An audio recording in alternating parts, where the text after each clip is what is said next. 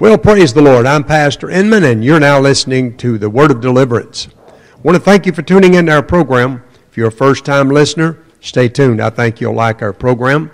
We're going to bring to you some of the things I think today can help a lot of people. Michelle, many people today are kind of in bondage due to some of the things that they have kind of stepped into without the real knowledge of the Scriptures.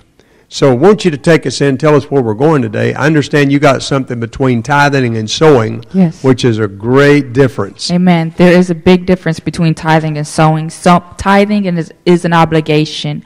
Of course, we know that Abraham tithed. In Genesis chapter 14, he tithed to Melchizedek, and Melchizedek is the type of Christ. And we know that Melchizedek had blessed him with the bread and the wine. And of course, the bread represents, Jesus said, I am the bread.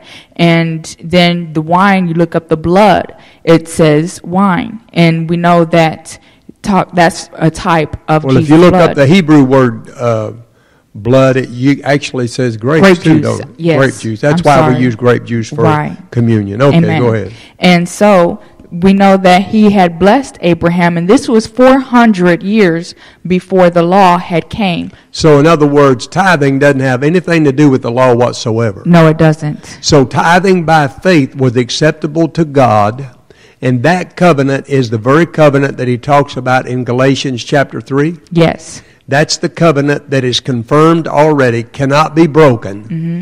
And these guys all the way want to tell you on the television and stuff, they want to tell you how that they've got other covenants and all this kind of stuff. That's crazy, isn't Yes, it is. And also the tithing is not just to put in the church's or the preachers' pockets and to keep the money for themselves. It's for the poor. It's for feeding the flock of God. Okay, in other words, you're using scriptures like Deuteronomy chapter 26, verses 12 and 13. Mm-hmm. Okay, this is the year of tithing that it talks about, and this gives you the idea in this verse, it's why we're using this verse, of what the tithe actually is for. Right. In other words, for the widow, the fatherless, for the strangers, and for the Levites. And for the Levites, and for the poor. Yes. Okay, so this was to help the minister to people. So we as Christians are preaching the gospel, feeding the flock of God to whosoever will. You Amen. could actually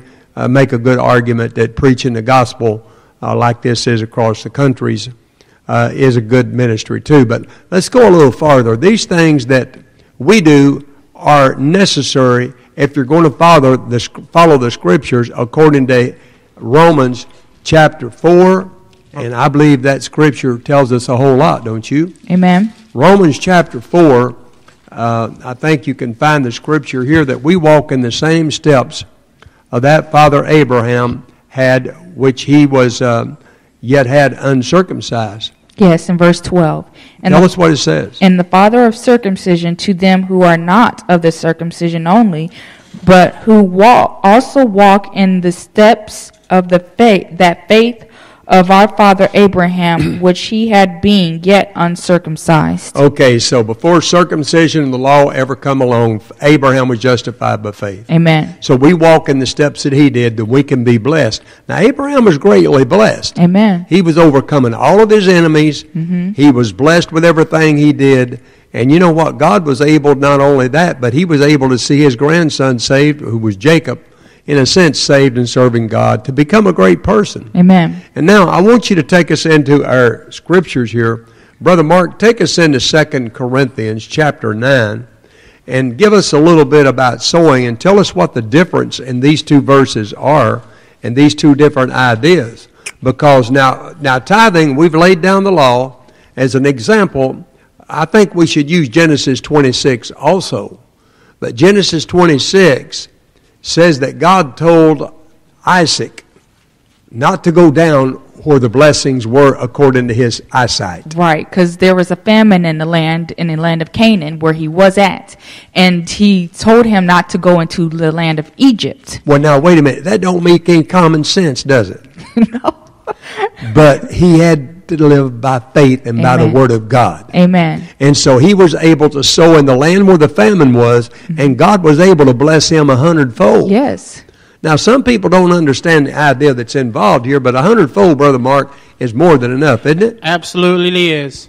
So, as we give you the contrast between tithing and sowing, we understand that tithing is our duty, and we gave you the idea of where that comes from and how it's to apply to our lives and what it's for. Now we're showing you sowing. And in 2 Corinthians 9:6, he says, "But this I say, he which soweth sparingly shall reap also sparingly, and he which soweth bountifully shall reap also bountifully." So we see here, Paul's giving this ideal, and we give you the ideal in Genesis 26 with Isaac and sowing in the right field.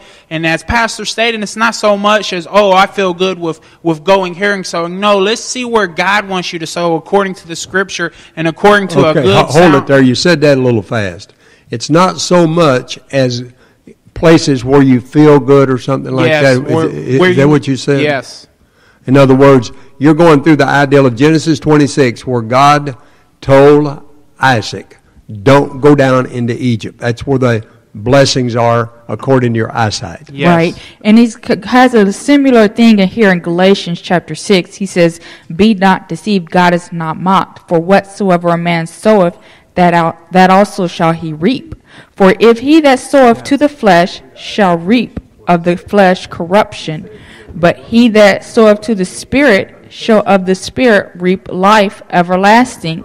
So if you're reaping to the Spirit, and if you're obedient unto the Spirit and sowing to the Spirit, you're going to reap life everlasting. Okay, Genesis 26 also holds the idea when you sow in the field where God wants you to sow, and that's where the gospel is going forth. Right.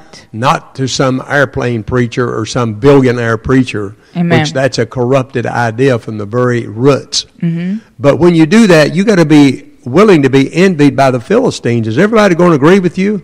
No. I don't think so. No. But that's a principle that they misuse that too. Amen. So anyway, when we're going to 2 Corinthians chapter 9, the word sowing here, when Paul told them about sowing, he was actually going to help this poor saints at Jerusalem, from what we've learned out of this. If you take Strong's Bible Concordance and you look in the Greek, you find the number 4687 and 4685.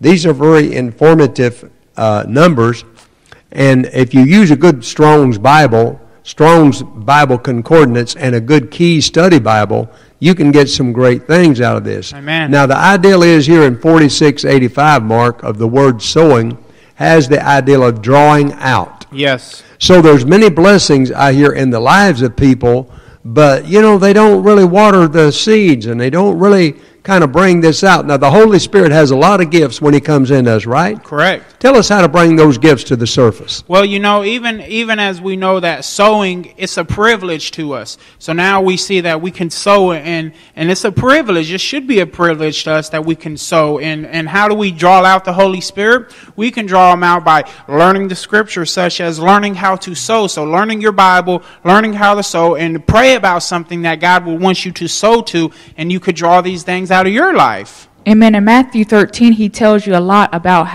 how to sow and how to keep your heart right. Because if your heart is not right, if your heart is hardened, then guess what? That seed is not going to get down into the heart. Amen. And so in Matthew 13:23, he says, "But he that receives seed in the good ground is he that heareth the word and understandeth it, which also beareth fruit and bringeth forth some 100-fold and some 60 and some 30. So you got 100-fold, 60-fold, and 30-fold. If you go back to Genesis 26, you find that Isaac received 100-fold. Right.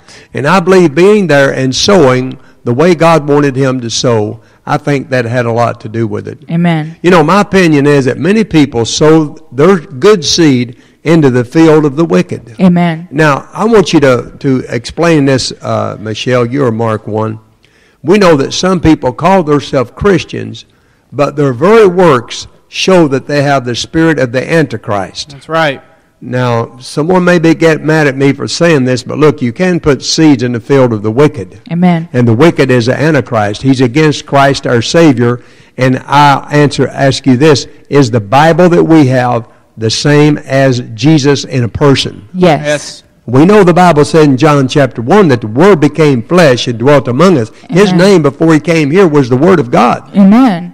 Now, can someone have the idea that Jesus is well, they don't have the ideal sometimes, apparently, because they do things to actually come against the Bible. Give us the ideal, Mark, of how someone can call themselves a Christian and have a spirit of the Antichrist. Well, let's just say that they don't believe, for instance, in this doctrine of tithing or sowing, where Jesus tells us in John 14:15, if you love me, you will keep my commandments. And we've given you many scriptures according to tithe and to sowing. So to think you can tithe, I'm going to tithe to my mother, or I'm going to tithe to my brother, and I believe I'm going to tithe that way. No, that's totally not doctrine. And that's the way you can become part of the spirit of the Antichrist and say that you're going to tithe in this manner. So we understand that is one way. And we understand that if you do these things, you're going to link yourself to that spirit of the Antichrist. You're going to link yourself to coming against the spirit of truth when it's not doctrine and it's not based in the Bible. Well, some people don't want to live by the Word of God. They want to live by their human reasoning and things like that. But let's talk about sowing in the right field, Michelle. Amen. It has the ideal of extending yourself, or to think about preservation. If people had the ideal of what Stalin did, or Vladimir Lenin, how they took the seeds of the people and they actually destroyed them and didn't want people to have a harvest for the following year, and they killed, some people say, as many as 60 million people across Russia. Right.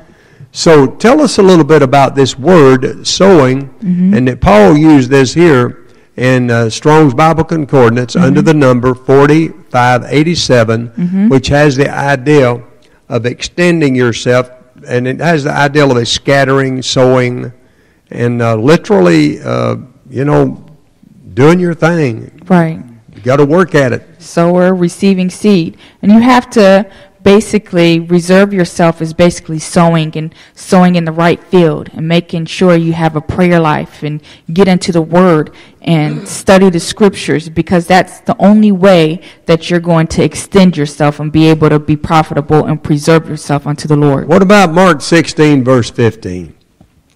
I think this is the great Scripture. He said there, go ye into all the world and preach the gospel to every creature. He that believeth and is baptized shall be saved, and he that believeth not shall be damned. Amen. So this, the Bible said in the last verse of that chapter that they go preaching the word, and God worked with them, confirming the word that they preached with signs following. Amen. And I think this is very important, because people need to stay with the Scriptures when they're funding preaching, and I think it's a great thing to do, to fund the real gospel. Amen. You can hear stuff on Worldwide Christian Radio. I heard stuff on there that didn't even have one scripture in what they were preaching. Just trying to say stuff out of human reasoning and call it God. Right. I'm sorry, that is not really the Bible, and we got to preach the Word. And the Bible says, the Word is confirmed with signs following. Amen. And if you're sowing into a field that's with bad doctrine, you're sowing into that doctrine. You're a partaker of that sin. Well, if you've got good seed in a evil field, like, in these guys that support these airplanes and all of this kind of stuff, like John Hagee with his multiple billion-dollar assets as a rabbi, and he called himself rabbi, even though Matthew 23:8 says that call no man rabbi. This is things that's against the Bible. Well, I also think, they always give you, give $1,000 offering or whatever these people try to portray. But in Luke 21:1-4, it talks about the widow and her giving little 2 mites, and how Jesus said that was more than what they was casting in. And she done this to preserve herself. Thank you very much for listening to our program. And I pray that you would put your seed in a good field, because we have problems today with financing the gospel of Jesus Christ. And I pray that some of y'all would help us and stand with us some offerings and help us to stay on these stations. We've had to drop stations because we don't have any help.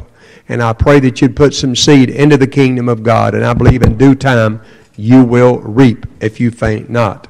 You've been listening to the Word of Deliverance. Why don't you write to me at 518 Pleasant Valley Avenue, and that's Dayton, Ohio, 45404. And if you'd like to email me at pastorinman@att.net, you can do that. You've been listening to the Word of Deliverance. Thank you very much. My name is Inman, I-N-M-A-N. Have a great day.